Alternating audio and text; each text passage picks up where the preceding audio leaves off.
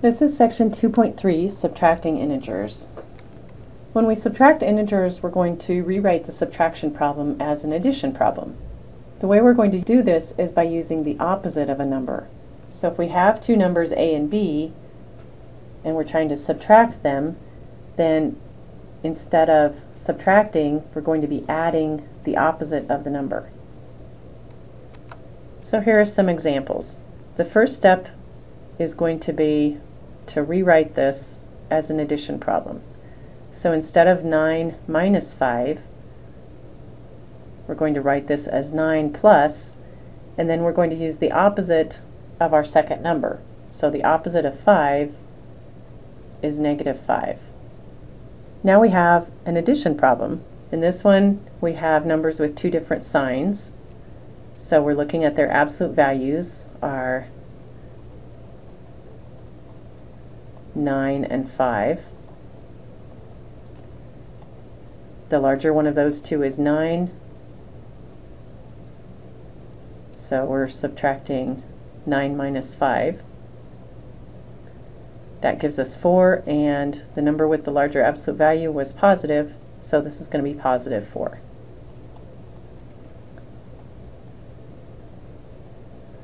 So that gives us an answer of 4.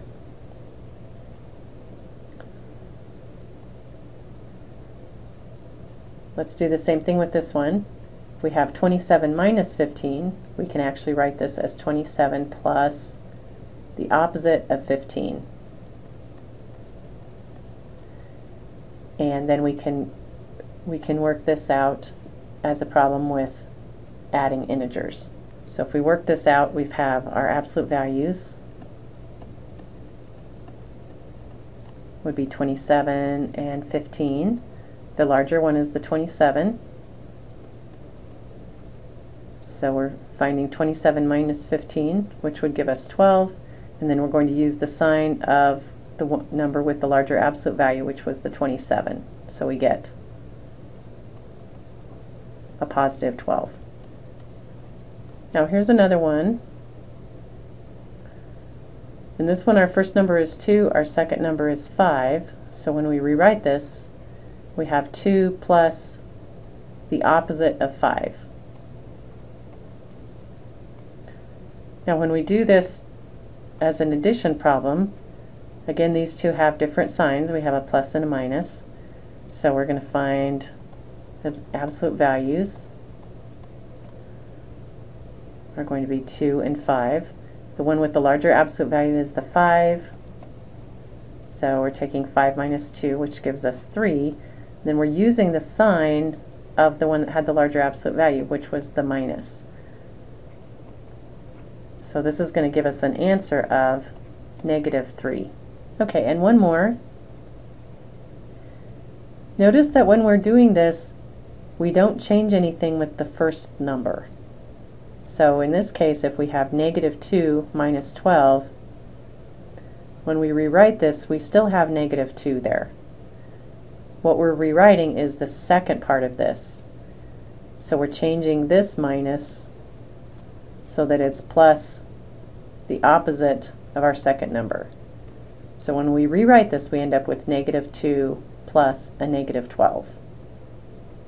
Okay, our absolute values are 2 and 12. Since these have the same sign, we're just going to add those two absolute values. So 2 plus 12 is 14. And then for our final answer, we take the sign that these had in common, which was the negative. So our final answer for this is negative 14. Now if we have a more complicated problem where we're both adding and subtracting integers, we can go through the problem and write all of the subtractions as additions. And then we can apply the same things we learned in the last section with adding integers. So here's an example that's written out. In this one we have 9 minus 3, so we're changing that minus so that instead of a minus we have plus the opposite of 3. So that becomes 9 plus negative 3. Then we already had plus a negative 5. And then here again, we're changing this to a plus and then we're taking the opposite of negative 7. Well, the opposite of negative 7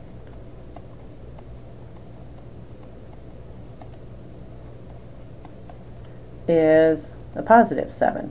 So this one actually becomes just a plus 7. So that's how they got the plus 7 over here. Then we can go through and add these. If we add 9 and negative 3, we end up with a positive 6. Then if we add 6 and negative 5, we end up with a positive 1, and then 1 plus 7 is 8. So our final answer for this would be 8. Let's do some examples. The first thing to do is go through and rewrite any subtractions that are in here. So we want to take this piece and rewrite it.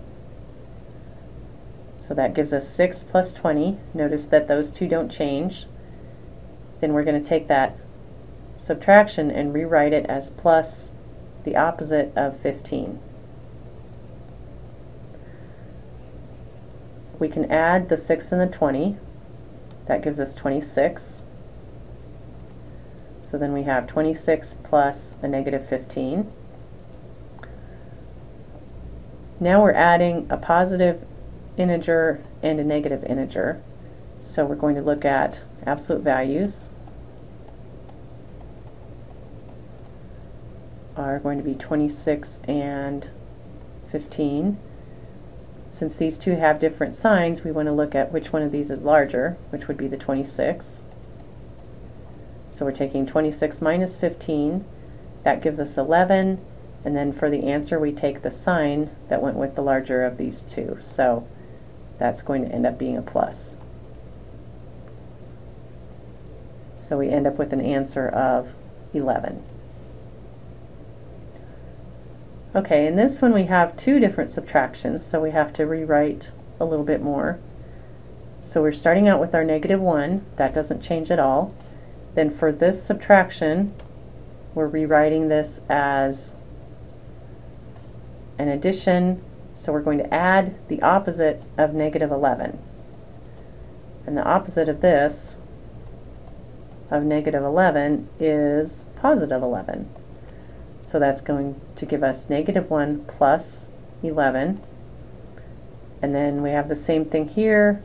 We have a negative, so we're going to rewrite that as plus the opposite of 12. So we end up, when we've rewritten this, we have negative 1 plus 11 plus negative 12.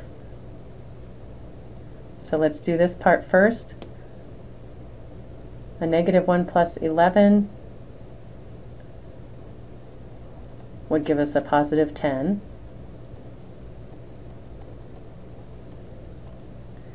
And then if we add 10 and negative 12, we're going to end up with a negative 2. So our final answer for this is negative 2.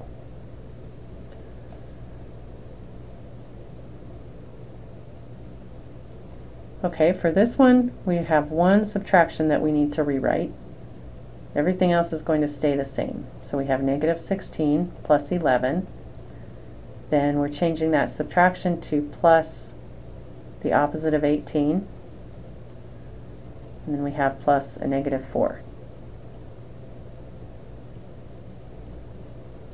So if we start out with these two, if we add negative 16 and positive 11, we get negative 5.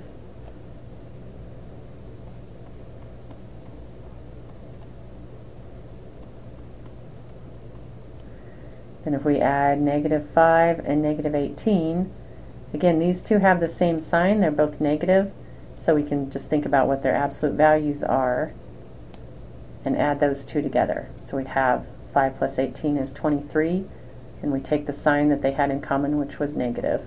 So that gives us a negative 23 plus a negative 4. And again, here we have two numbers with the same sign, so we're just thinking about adding their absolute values. So if we add 23 and 4, we get 27, and then since these were both negative, that becomes a negative 27. So our final answer here ends up being negative 27. We also need to think about evaluating algebraic expressions. For example, if we want to evaluate x minus y, when x is equal to -6 and y is equal to 8. What that means, remember, is that we're replacing the x with -6 and we're replacing y with an 8 in our expression. So we have our x minus y, we write our parentheses, and then replace the x and the y with our values. So that gives us -6 plus -8. And the final answer for that would be -14. So let's do the same thing. Let's evaluate x minus y with some different replacement values. So for this one, if we start out with x minus y, here's where we're going to put in our parentheses to represent our x and our y. So we're going to replace the x with a -2. So we have a -2 in that first set of parentheses, and we're replacing the y with a -8. So now we have -2 minus a -8. Now since this is a subtraction, we want to rewrite that. So we're going to change that to an addition, and the opposite of -8 is +8. So that means we end up with -2 plus +8. Then if we add these together, remember, since these have different signs, we're actually subtracting their absolute values. 8 is the larger of the two, so we're taking 8 minus 2. That gives us 6. And then we take the sign of the larger of those two, which was a plus. So this ends up being a +6. Okay, for this one,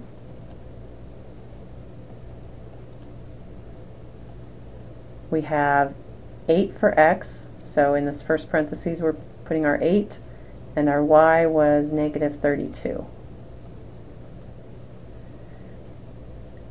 Our next step is to rewrite this, and notice here we can go ahead and take off the parentheses because there's nothing else that we need to do inside of there, so we can just write that as 8. We're going to rewrite this subtraction as an addition, so we have a plus there, and then again here the opposite of this is going to be +32, so we have 8 plus 32, and we can just add those together and get 40. Okay, and finally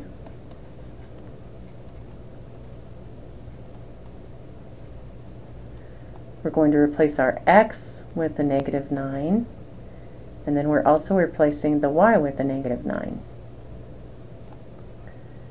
Then if we rewrite our subtraction, we have a plus. The opposite of -9 is +9, so we have -9 here plus 9.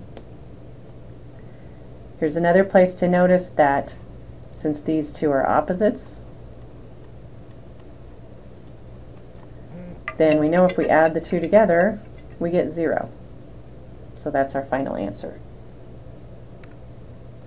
We can also solve problems by subtracting integers. So let's start out with Amy and her checking account. Amy has $545 in her checking account. She writes a check for $257 and then makes a deposit of $75, and we want to find the balance in her account.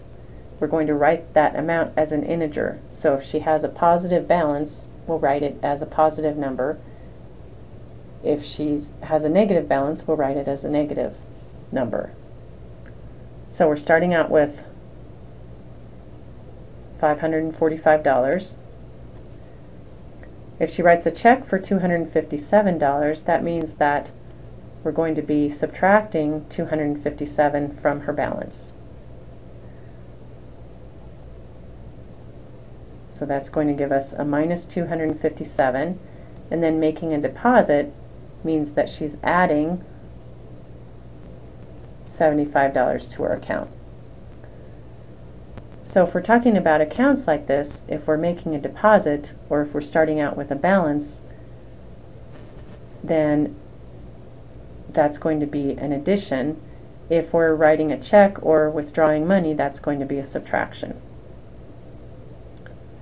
Okay, so let's rewrite our subtraction as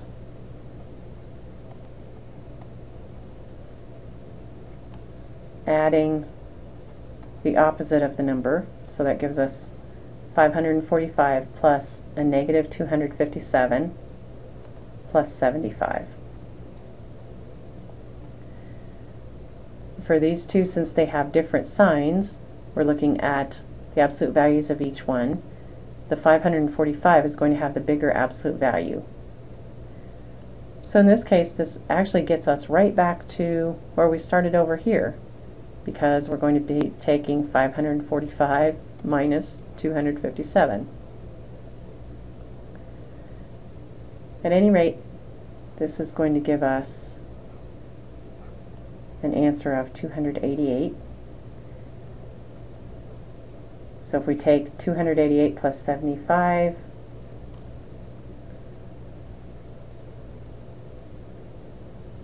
that gives us 363. So her balance